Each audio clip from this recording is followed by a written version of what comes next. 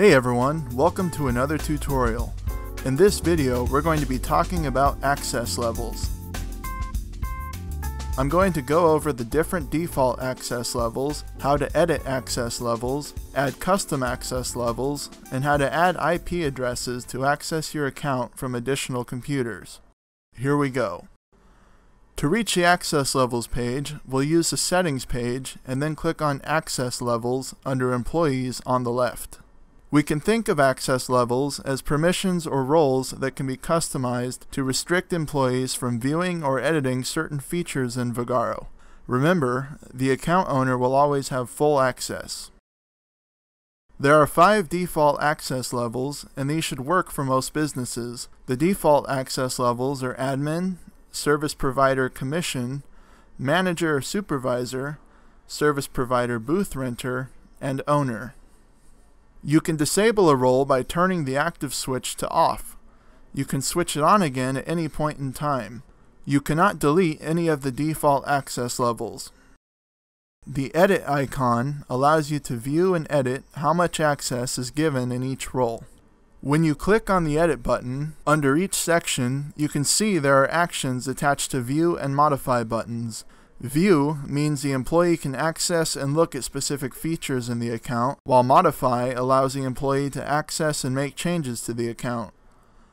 Let's say that you no longer want any service providers to have the ability to undo a checkout, and that you'd rather that be only allowed by admins and managers. To take away the ability, we'll click the Edit next to Service Provider Commission. Find the option and click on the green Modify, turning off the ability.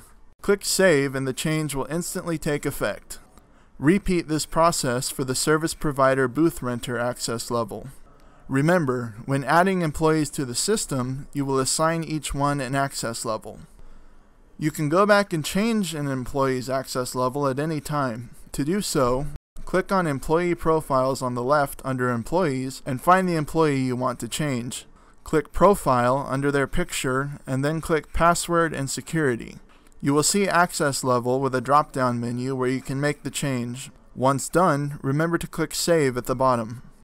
The change will take effect the next time the employee logs in. If you want to create your own access level, you can do so by clicking New Access Level, where you can name the access level, give it a description, and select all permissions and roles.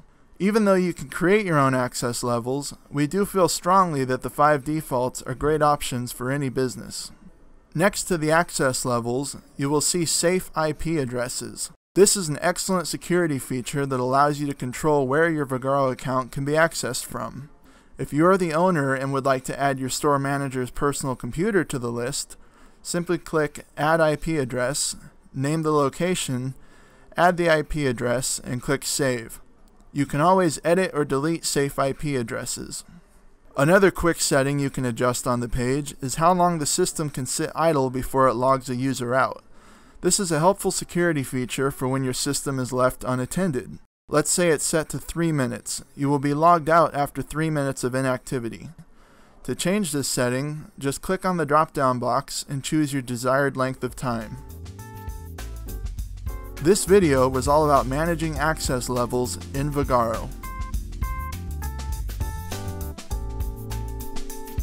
If this video was helpful, be sure to like and comment below. Also, subscribe to the channel to pick up more tips and tricks about the software. Check out the description to follow our social media channels or to start a free trial of Vagaro today.